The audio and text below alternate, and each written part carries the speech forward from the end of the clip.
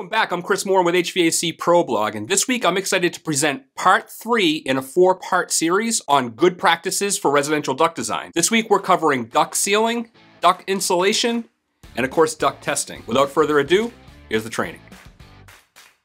Seal ducts using a method that will ensure long life, like using UL listed mastic. Everybody loves duct butter or paint or whatever you want to call it. I've spent my months painting ducts in crazy places like restaurants and stuff like that. You can see on the left, this is pre-sealing. Holes and seams, you have to seal that up. It's really easy to paint that stuff on. I personally liked that style duct sealer. There are some tapes. I tend to use gloves when I was using that metal tape with the rubber on the inside of the tape. If it's UL listed mastic, it's gonna seal those holes, okay? So duct seal those holes. A lot of times I would put the tape and then seal over the tape if it was a large hole like this on the bottom left.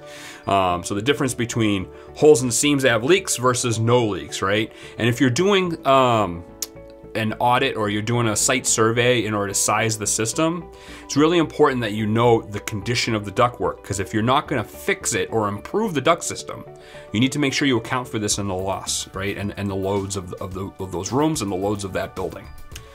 All right.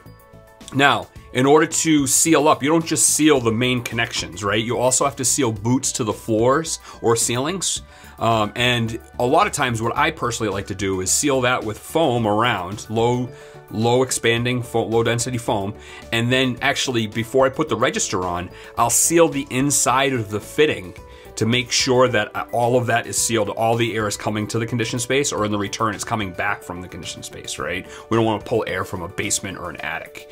So really simple to do that. I actually used to just use a glove, stick my hand right into the sealer and just get those fittings on the inside, right? It's really simple to do.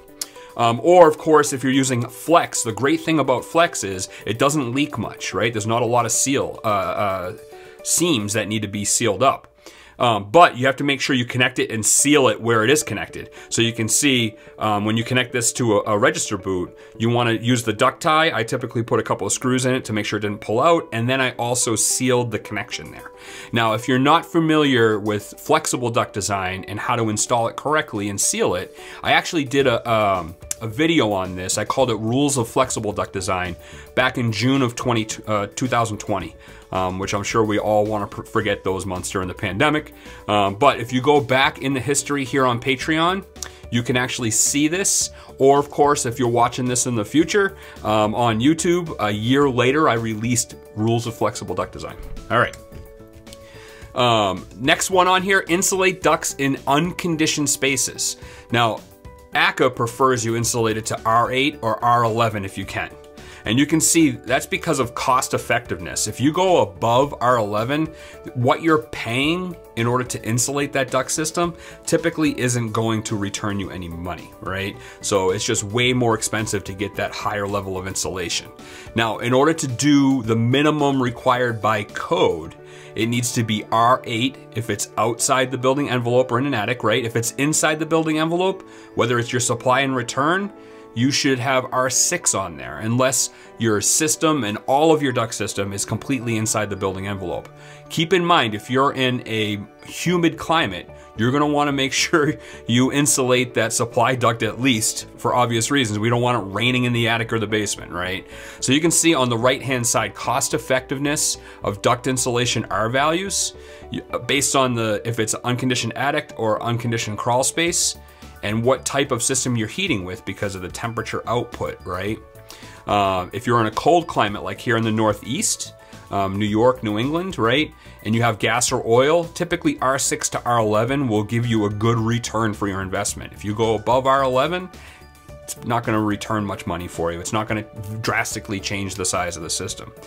But if you have a really low load home, you don't want the duct system, which is already the weakest part in your ceiling or floor, to be a bigger heat loss, right? So low load homes tend to go a little bit more extreme on the R value of the duct system.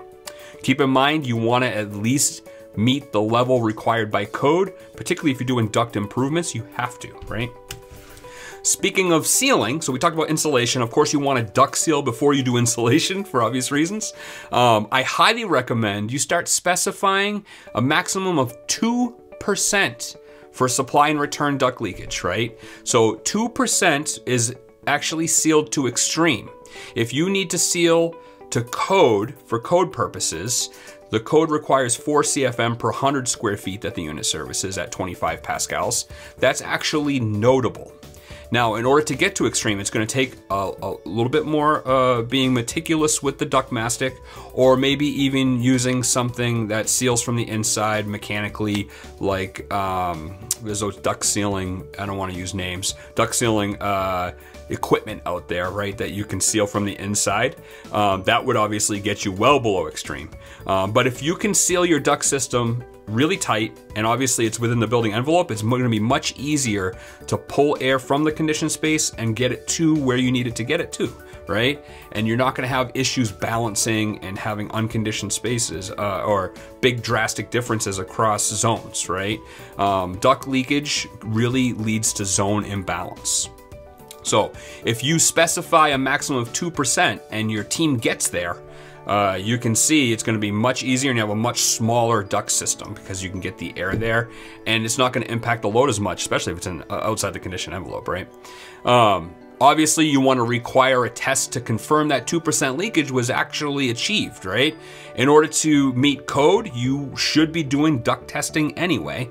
This is not always enforced across the country, but it is part of the mechanical code, the International Mechanical Code and the International Energy Conservation Code. So you can see the reference here, R403.3.3. The total leakage duct test needs to be less than 4%. And if you remember from that chart on the previous screen, that is notable when you start doing your load calculations. These are your selections for how well it's sealed. So if it's a new duct system, it at least needs to be notable.